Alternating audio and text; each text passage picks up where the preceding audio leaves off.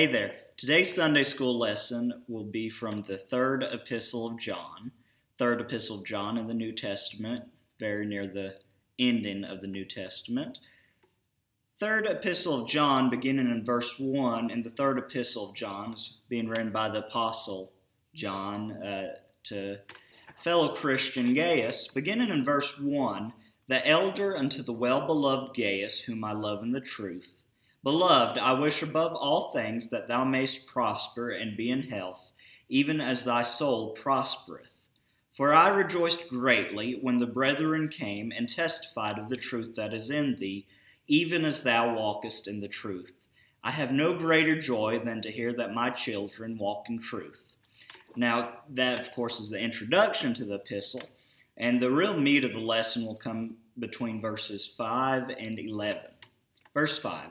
Beloved, thou dost faithfully whatsoever thou dost to the brethren and to strangers, which have borne witness of thy charity before the church, whom if thou bring forward on their journey after a godly sort, thou shalt do well.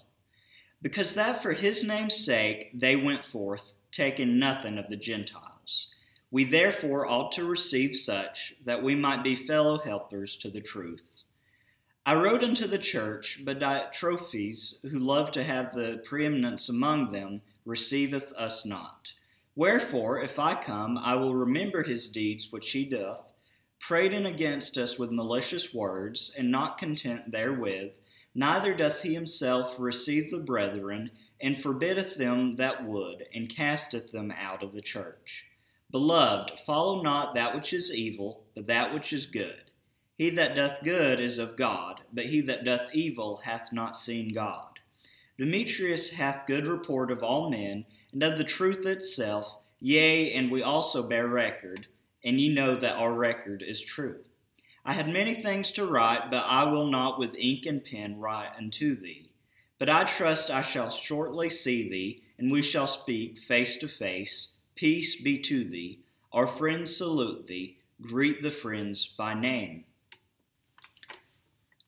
An epistle, of course, is a letter, and looking into this lesson, which is on missionary work and missions, anything to do with missionaries.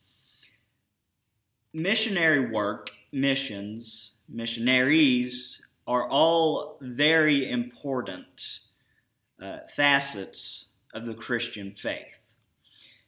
Unfortunately, many times when we think missionary, we think, oh, that's some individual who has to go into a foreign land or travel far to be a missionary. As a Christian, we've been given the commandment by Christ. He's given us a commandment to go unto all nations, teaching and baptizing them in the name of the Lord Jesus Christ. That's the great commission he has given to us as Christians.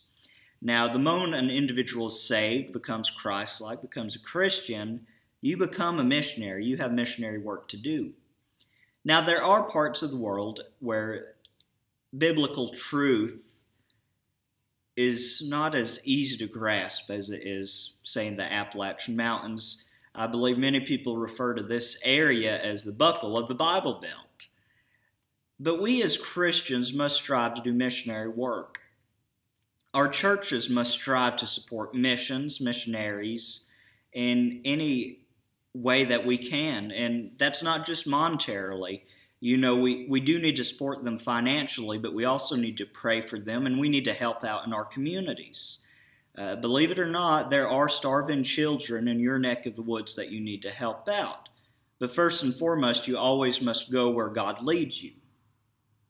Now, going into the text, Paul is writing, and he commended the sport of missions. In verse 5, he calls it being faithful. Thou doest faithfully whatsoever thou dost to the brethren. If we as Christians are to be faithful, we must support missions. Now, we have a wonderful missionary association that we belong to, church association, at our church. And we just candidly speaking, I believe we have the best director of missions that ever has been, and he's a very faithful Christian, and I wholeheartedly believe in supporting your Baptist association and their mission to reach the local and the far out community and support for Christ. And as Christians, we ought to do our best to support them going out to reach the lost and those in need. Now, Paul also calls it doing well. We see in verse 6, thou shalt do well. We as Christians have to, again, be faithful in our giving and our doing. Now, this doesn't always mean, now I've had the opportunity to be a missionary in Jamaica for about a week a few years ago, and I look forward to going again in the future. But sometimes being a missionary means taking groceries to someone who needs them, building a ramp, even a phone call can be a mission work. Sometimes we just think of these grand gestures, thinking of rebuilding a home or going overseas and building homes or doing these great things. And doing those in the Lord's name are great mission works. But you know, mission work begins at home and in the local church.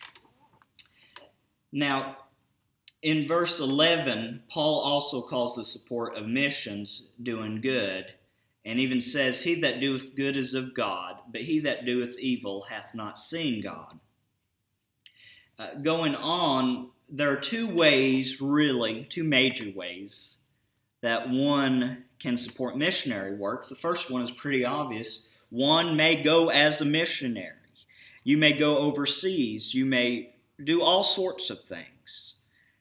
But you may physically go as a missionary, whether it's to Jamaica, to Africa, even if it's to go to your next door neighbors or to go a few states away to Memphis or Nashville or, you know, any city in any state locally. That is being a missionary. You know, we see in verse 5, beloved, thou doest faithfully whatsoever thou doest to the brethren and to strangers. To be a missionary, and evidently Paul speaking here to Gaius, evidently some of these people had become missionaries, had been going out. We see the term brethren, which likely means these were people that the missionaries knew. Again, that's going to your local neighbors. You may know someone you're doing missionary work for, and as long as you're doing it for Christ, that's truly the most important thing. Now, Paul commended these people, speaking in this epistle, for two things in particular. We see in verse 7, he's commending them because that for his name's sake they went forth. They're doing this mission work for Christ. And the day in which we live with social media and so many things where we can pridefully say, well, I've done this for Christ. And I don't believe Christ wants to do that. I believe Christ teaches humility. Now, Facebook, social media are great witnessing tools, great places to share about great things that the church, Christians are doing, but we should do it for His honor and for His sake, not so that we can receive a pat on the back. Now, if others want to uplift you in Christ and say, good job, that's wonderful. But we must always be abounding in His work for His name's sake, or else it becomes our work for our name's sake. Now, obviously, in verse 7, going to the second part, he's commending them also for not taking money from believers. It says, taking nothing of the Gentiles. Now, I believe that if someone wants to give, and I believe the Bible backs this up, which is why I believe it. If someone wants to give your church or you money for doing good, you can choose to put in the offering plate, to build a ramp, buy material for a ramp, do whatever. I come back to the ramp thing because that's what a lot of people do, and it's a great, great ministry. But the Bible, again, doing everything for Christ's sake, doing everything in the name of Christ with Him guiding you to do it, is really the basis of all missionary work. You cannot be truly successful in something if you are not doing it in the name of Christ and for His kingdom. If you're doing it for yourself or for your church, not truly the church or Christ church, you can never be truly successful in what you're doing if it's not Christ at the very epicenter of your work. Now, he does say that, in Paul's writing, you can provide for those who go, and he says, thou doest to brethren and to strangers, those you know and those you don't know. Through the International Mission Board and North American Mission Board, we support people who we don't know, but we know they're doing a good work for Christ. Now, support of missionaries do two things, and again, one may either go as a missionary or support a missionary. The fact is, most of the time, many of us can only support a missionary, and that's fine because God doesn't call everyone to travel far or to devote their entire life to missionary work. Now, we as Christians, our spiritual life should be devoted for missionary work in one facet or another, but we should support those who do go. And in verse 6, which have borne witness of thy charity before the church, whom if thou bring forward on their journey after a godly sort, thou shalt do well. Then in verse 8, we therefore ought to receive such that we might be fellow helpers to the truth. And again, I love words. If you look at this, if you look in the King James Version of the Bible, many times when the King James Version of the Bible, the translation for charity is what we in the 21st century, our modern word to compare that to would be love. And I think that charity now meaning love, that's a really wonderful thing. You could do plenty of lessons on that, but it's a great thing to think how charity in 1611, and when the Bible was written by King James scholars, or rather translated, not written, how that old version word, charity, is closely related to our modern version, love. Now, every church should be involved in missions, and I believe that the second part of this lesson, which will go by pretty quickly, really speaks to that. Now, Paul condemned opposition to missions. And if you've been in a church probably longer than a year or sat on more than one business meeting at church, you've heard of opposition to missions. Now, churches can take on too many missionaries to where they cannot support the local church and their actual building and congregation. But, going into this, John does speak against just plain out opposition to missions. Now, if someone says that God is leading them to go to an area, people shouldn't say, well, their kid's hungry in this area. If God is calling them to a different area, we have no right to say don't go there. Now, many people, unfortunately, believe that no matter what, you should help those in the local area before others, and I strongly support helping locals. But at the same time, if God is telling you to go to Africa, you better go. If God's telling you to go to Oklahoma, you better go. Do you remember the story of Jonah and the well and going to Nineveh? Jonah didn't go the other way, and as he was supposed to, and we saw what happened to him. Of course, that's an entire lesson in itself, but going on in no chapter, it's just an epistle, but in verse 9, I wrote unto the church, but Diotrephes, I'm butchering the pronunciation of that, who loveth to have the preeminence among them, receiveth us not. Now, I've actually heard one of the greatest missionary teams locally and abroad are Gideons. I think the world of Gideons. I believe churches should do their best to support Gideons, but I have actually heard preachers condemn them for using different versions of the Bible. And again, that could be a totally different lesson in itself, but we must remember that we are Christian soldiers and we must support others who are truly trying to teach others about Christ. Now, going on in verse 10, wherefore, if I come, I will remember his deeds which he doeth, prating against us with malicious words, and not content therewith. Neither doth he himself receive the brethren, and forbiddeth them that would, and casteth them out of the church. Now, a great thing about being a Baptist, we're in a local autonomous church. We have autonomy over ourselves.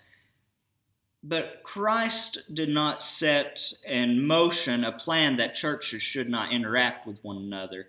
I believe that good biblical churches should hold services together every now and then, singings, perhaps Bible school. as long as they agree on the scripture and everything, but Christ wants us to be with other believers, other true believers. And going on to Paul condemning opposition to missions here, in verse 11 he makes a comparison between good and evil, a comparison between being of God and not being of God. And he also makes a comparison of how the attitude towards missions was a deciding factor. And he says, and ye know that our record is true. And then he closes out the epistle. But in short, this lesson, I guess, looks at missionary work. We as Christians are all missions, on our own missions for Christ. We should support missionaries. And I'm sorry I've been a little tongue-tied this lesson. I'm trying to get done shorter than last week's. But we as Christians all have missionary work to do, whether God is calling us to be in the local church or go a few states over, a few communities over, just down the road or to a different continent even. We all have things to do for Christ, and we should support others spiritually and perhaps financially and socially in what they're doing for Christ, but the basis of it all being that we are doing it for Christ and not just for ourselves.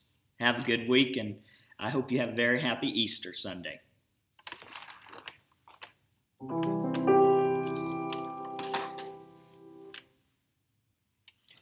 One of my favorite hymns is Onward Christian Soldiers, and although I'm not very good of a piano player, I taught myself, I would like to play it in relation to the lesson.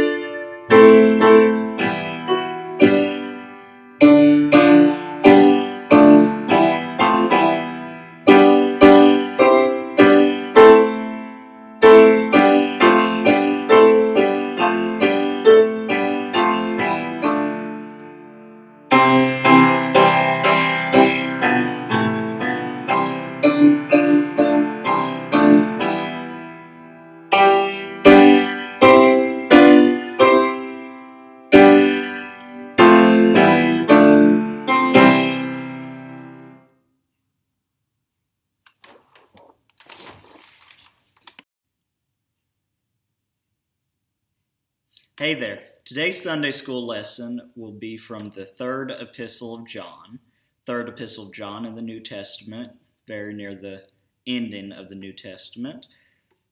Third epistle of John, beginning in verse 1, and the third epistle of John is being written by the apostle John to fellow Christian Gaius. Beginning in verse 1, the elder unto the well-beloved Gaius, whom I love in the truth. Beloved, I wish above all things that thou mayst prosper and be in health, even as thy soul prospereth. For I rejoiced greatly when the brethren came and testified of the truth that is in thee, even as thou walkest in the truth. I have no greater joy than to hear that my children walk in truth. Now, that, of course, is the introduction to the epistle, and the real meat of the lesson will come between verses 5 and 11. Verse 5. Beloved, thou dost faithfully whatsoever thou dost to the brethren and to strangers, which have borne witness of thy charity before the church, whom if thou bring forward on their journey after a godly sort, thou shalt do well.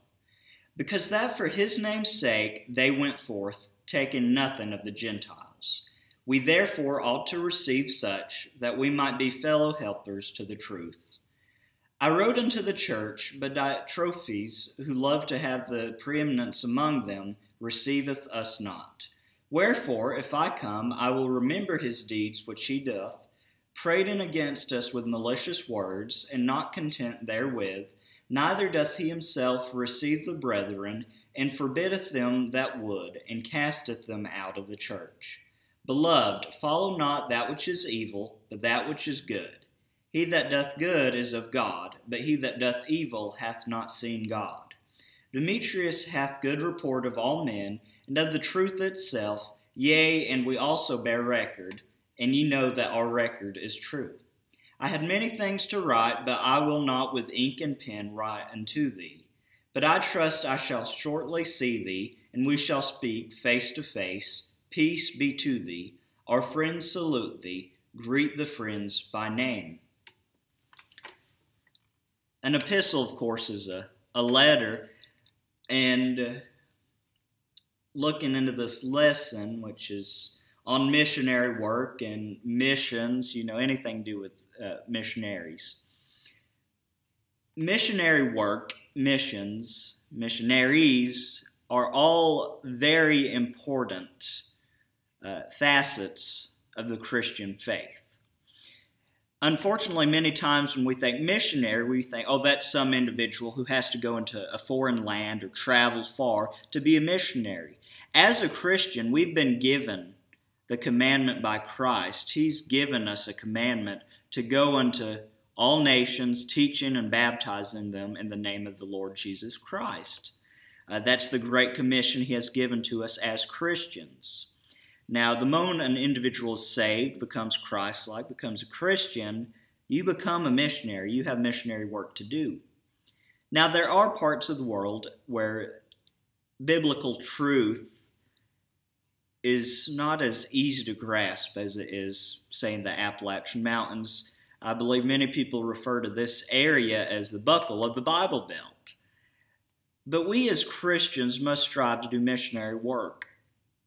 Our churches must strive to support missions, missionaries, in any way that we can. And that's not just monetarily. We do need to support them financially, but we also need to pray for them, and we need to help out in our communities. Believe it or not, there are starving children in your neck of the woods that you need to help out. But first and foremost, you always must go where God leads you. Now, going into the text, Paul is writing, and he commended the sport of missions. In verse 5, he calls it being faithful. Thou doest faithfully whatsoever thou dost to the brethren. If we as Christians are to be faithful, we must support missions. Now, we have a wonderful missionary association that we belong to, church association, at our church. And we just candidly speaking, I believe we have the best director of missions that ever has been, and he's a very faithful Christian, and I wholeheartedly believe in supporting your Baptist association and their mission to reach the local and the far-out community and support for Christ. And as Christians, we ought to do our best to support them going out to reach the lost and those in need. Now, Paul also calls it doing well. We see in verse 6, thou shalt do well. We as Christians have to, again, be faithful in our giving and our doing. Now, this doesn't always mean, now I've had the opportunity to be a missionary in Jamaica for about a week a few years ago, and I look forward to going again in the future. But sometimes being a missionary means taking groceries to someone who needs them, building a ramp, even a phone call can be a mission work. Sometimes we just think of these grand gestures, thinking of rebuilding a home or going overseas and building homes or doing these great things. And doing those in the Lord's name are great mission works. But mission work begins at home and in the local church. Now, in verse 11, Paul also calls the support of missions doing good, and even says, he that doeth good is of God, but he that doeth evil hath not seen God. Going on, there are two ways, really, two major ways that one can support missionary work. The first one is pretty obvious. One may go as a missionary. You may go overseas. You may do all sorts of things. But you may physically go as a missionary, whether it's to Jamaica, to Africa, even if it's to go to your next door neighbors or to go a few states away to Memphis or Nashville or any city in any state locally, that is being a missionary. That's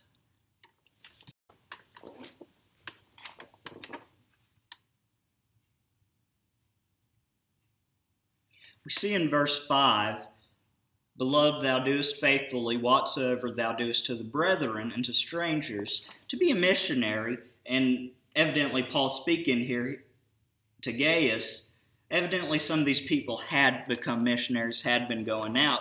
We see the term brethren, which likely means these were people that the missionaries knew. Again, that's going to your local neighbors. You may know someone you're doing missionary work for, and as long as you're doing it for Christ, that's truly the most important thing. Now, Paul commended these people, speaking in this epistle, for two things in particular. We see in verse 7, he's commending them because that for his name's sake they went forth. They're doing this mission work for Christ. And the day in which we live with social media and so many things where we can pridefully say, well, I've done this for Christ. And I don't believe Christ wants to do that. I believe Christ teaches humility. Now, Facebook, social media are great witnessing tools, great places to share about great things that the church, Christians are doing, but we should do it for His honor and for His sake, not so that we can receive a pat on the back. Now, if others want to uplift you in Christ and say, good job, that's wonderful. But we must always be abounding in His work for His name's sake, or else it becomes our work for our name's sake. Now, obviously, in verse 7, going to the second part, he's commending them also for not taking money from believers.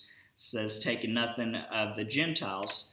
Now, I believe that if someone wants to give, and I believe the Bible backs this up, which is why I believe it. If someone wants to give your church or you money for doing good, you can choose to put in the offering plate to build a ramp, buy material for a ramp, do whatever. I come back to the ramp thing because that's what a lot of people do, and it's a great, great ministry. But the Bible, again, doing everything for Christ's sake, doing everything in the name of Christ with Him guiding you to do it, is really the basis of all missionary work. You cannot be truly successful in something if you are not doing it in the name of Christ and for His kingdom. If you're doing it for yourself or for your church, not truly the church or Christ's church, you can never be truly successful in what you're doing if it's not Christ at the very epicenter of your work. Now, he does say that, in Paul's writing, you can provide for those who go, and he says, thou doest to brethren and to strangers, those you know and those you don't know. Through the International Mission Board and North American Mission Board, we support people who we don't know, but we know they're doing a good work for Christ. Now, support of missionaries do two things, and again, one may either go as a missionary or support a missionary. The fact is, most of the time, many of us can only support a missionary, and that's fine because God doesn't call everyone to travel far or to devote their entire life to missionary work. Now, we as Christians, our spiritual life should be devoted for missionary work in one facet or another, but, we should support those who do go. And in verse 6, which have borne witness of thy charity before the church, whom if thou bring forward on their journey after a godly sort, thou shalt do well. Then in verse 8, we therefore ought to receive such that we might be fellow helpers to the truth. And again, I love words. And if you look at this, if you look in the King James Version of the Bible, many times when the King James Version of the Bible, the translation for charity is what we in the 21st century, our modern word to compare that to would be love. And I think that charity now meaning love, that's a really wonderful thing. You could do plenty of lessons on that, but it's a great thing to think how charity in 1611 and when the Bible was written by King James scholars, or rather translated, not written, how that old version word, charity, is closely related to our modern version, love. Now, every church should be involved in missions. And I believe that the second part of this lesson, which will go by pretty quickly, really speaks to that. Now, Paul condemned opposition to missions. And if you've been in a church probably longer than a year or sat on more than one business meeting at church, you've heard of opposition to missions. Now, churches can take on too many missionaries to where they cannot support the local church and their actual building and congregation. But, going into this, John does speak against just plain out opposition to missions. Now, if someone says that God is leading them to go to an area, people shouldn't say, well, their kid's hungry in this area. If God is calling them to a different area, we have no right to say don't go there. Now, many people, unfortunately, believe that no matter what, you should help those in the local area before others, and I strongly support helping locals. But at the same time, if God is telling you to go to Africa, you better go. If God's telling you to go to Oklahoma, you better go. Do you remember the story of Jonah in the well and going to Nineveh? Jonah didn't go the other way, and as he was supposed to, and we saw what happened to him. Of course, that's an entire lesson in itself, but going on in it's just an epistle, but in verse 9, I wrote unto the church, but Diotrephes, I'm butchering the pronunciation of that, who loveth to have the preeminence among them, receiveth us not. Now, I've actually heard one of the greatest missionary teams locally and abroad are Gideons. I think the world of Gideons. I believe churches should do their best to support Gideons, but I have actually heard preachers condemn them for using different versions of the Bible. And again, that could be a totally different lesson in itself, but we must remember that we are Christian soldiers and we must support others who are truly trying to teach others about Christ. Now, going on in verse 10, wherefore, if I come, I will remember his deeds which he doeth, prating against us with malicious words, and not content therewith.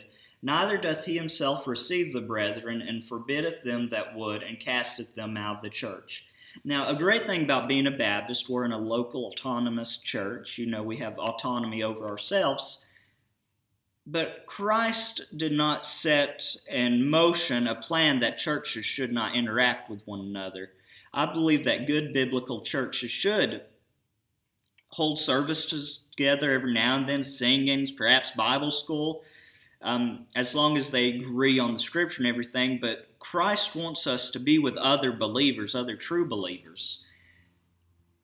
And going on to Paul condemning opposition to missions here, in verse 11, he makes a comparison between good and evil, a comparison between being of God and not being of God. And he also makes a comparison of how the attitude towards missions was a deciding factor. And he says, and ye know that our record is true. And then he closes out the epistle. But in short, this lesson, I guess, looks at missionary work. We as Christians are all missions. On our own missions for Christ. We should support missionaries. Now, I'm sorry I've been a little tongue-tied this lesson. I'm trying to get done shorter than last week's. But we as Christians all have missionary work to do, whether God is calling us to be in the local church or go a few states over, a few communities over, just down the road or to a different continent even. We all have things to do for Christ, and we should support others spiritually and perhaps financially and socially in what they're doing for Christ, but the basis of it all being that we are doing it for Christ and not just for ourselves. Have a good week, and I hope you have a very happy Easter Sunday.